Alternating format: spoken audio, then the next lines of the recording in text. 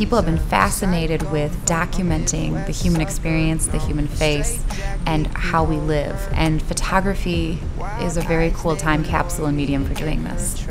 Yeah, we went to Art Prize and took pictures down at Art Prize and stuff. It was actually really fun.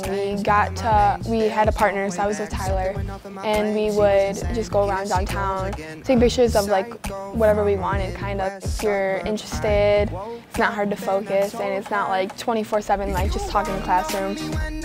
We, at least once, if not twice a week, we're out of the classroom taking pictures, whether it's outside or in the school somewhere. I'm not gonna lie, I was a little hesitant to take this class, but I've actually really enjoyed it so far, and it's been a lot more fun than what I've expected it to be like.